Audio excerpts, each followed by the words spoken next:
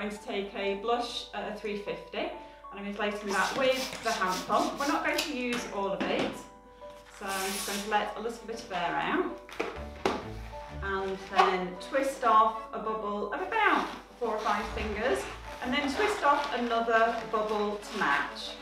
Okay, and then twist those 2 bubbles together, and we're just going to pass that knot and nozzle through, and then we're going to snip off the end. And I'm just tying those together, and then I'm going to take this bit of excess here and just wrap it around the centre a few times, and then just poke it through the middle. Okay? So that's what you've got. Then I'm using a pink 160, which I'm just going to inflate about halfway. So you're going to be tempted to inflate this much longer, but about halfway is where you want to be. And again, with this design, if you can make a flower, if you can make a daisy flower, you can make this alpaca. So we're just going to make a small loop of a couple of fingers and just twist that, and then take the knot and nozzle and pass it through the centre, because that's going to help ensure that that's not going to come undone. And then we want to make another small loop of a similar sort of size. And when I've done my second loop, I just like to take that bit of excess there and wrap it around that second loop. It just helps to secure that. And we're just going to carry on making those small loops until we've used up all the balloons. So make a third loop and just wrap them around one another. And these don't have to be uniform at all. In fact, it looks better if they're, you know, slightly different sizes.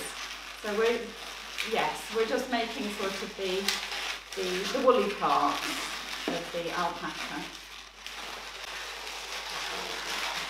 Okay, so these are actually pretty quick to do, and all I'm doing is loops and just twisting everything around. So just carry on, just twist, and then just twist them around. So you're just making a real sort of mess of loops. I'm at the end of my balloon, so I'm just going to snip off the end. Okay, I can probably get one more loop out of that, so I'm just going to tie that off and just take that end and wrap it in and around and just lose it in this cluster of loops.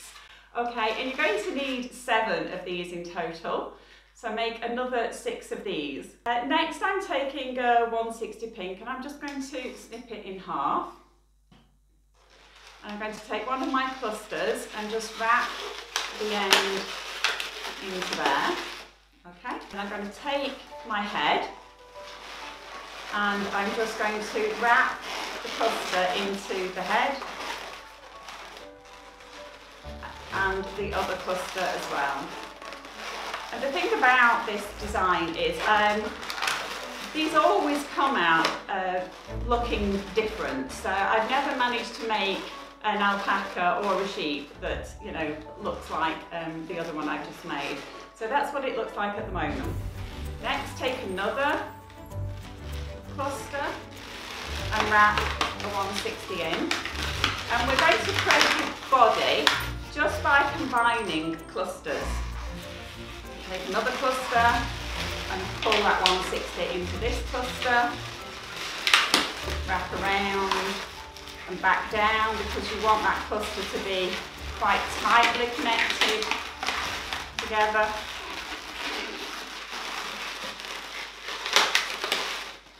Okay, and I'm going to go for another cluster.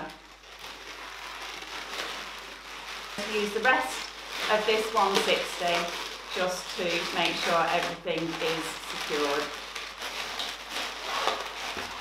Okay, I've got a little bit of 160 left, which I'm just going to hang on to.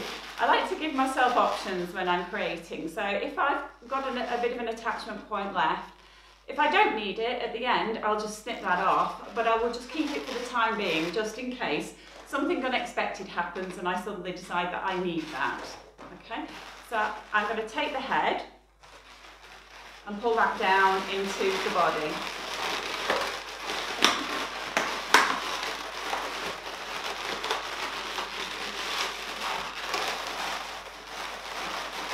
Okay, so this is what we've got at the moment. Take a little bit of pink 160.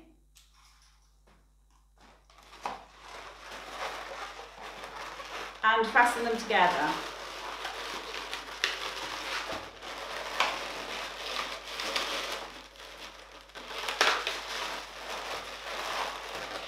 You're wanting these clusters to kind of go loop round the head. So if you put them on separately, you can then sort of judge, you know, how they need to connect together and go round.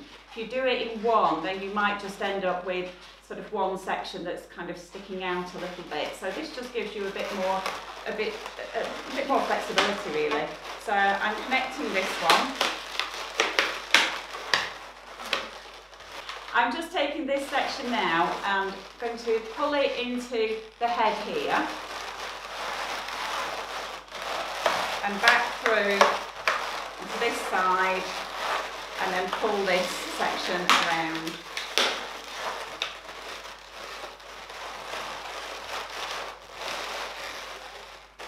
Okay.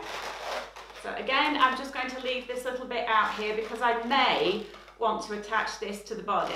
But I'm going to put this on the base and then see how it's looking. So 5-inch rounds in pink, inflated to 4 inches, so 3 strokes of the hand pump.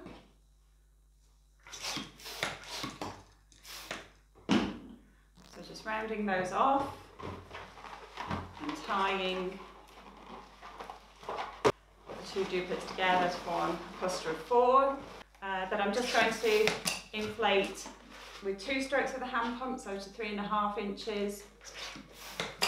So again, just rounding off slightly, tying. So I'm just going to put these together, take one of the necks and nozzles, pull them through and just connect the 2 together. Okay. So that's the base. I pre-make a lot of my sand weights, so this is actually one that I pre-made for another job.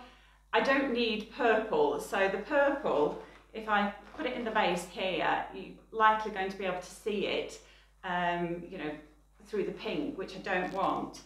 But I don't want to unmake it, so I'm just going to take an 11-inch round and snip off the neck, and then just open up the neck, put that inside, and we've got a pink weight, so there's only that little bit of purple now to show, so that can go in there. And you can do that with some of the bought weights as well.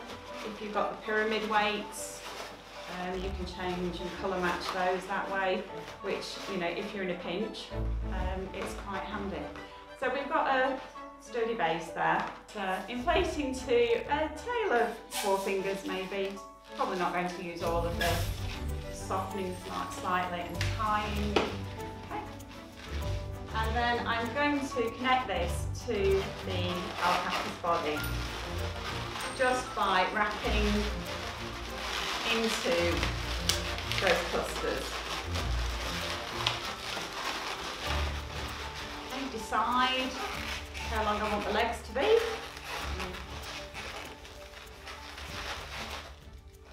And then wrap that join in directly to your base.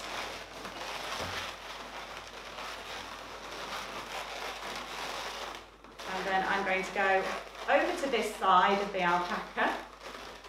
Try and make a leg that is approximately the same length. And then again, wrap into the base, into the body. So again, this is a very forgiving design. So how's she looking? Okay, make another leg to match this one. Just soften your balloon if you need to. And wrap that into the base. and then make a fourth leg.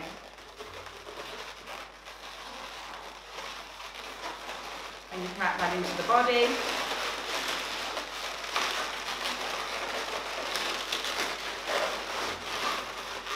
Okay. And with what's left, we can just make a little loop and make a tail. So just twist as we did before. And then wrap that into the clusters. You can snip off here. I am going to take this little tail here and now connect that side of the head to the body.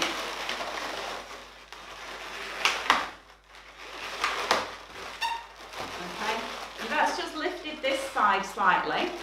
So I'm going to now take that little extra attachment point that I left. I'm going to snip off the end, and I'm going to use that just to pull into this side of the head. Let's see how she's looking now. Very squeaky.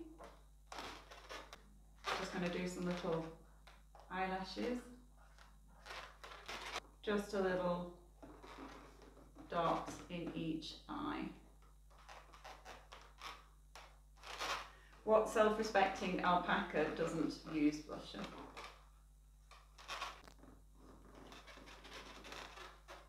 So there's our alpaca.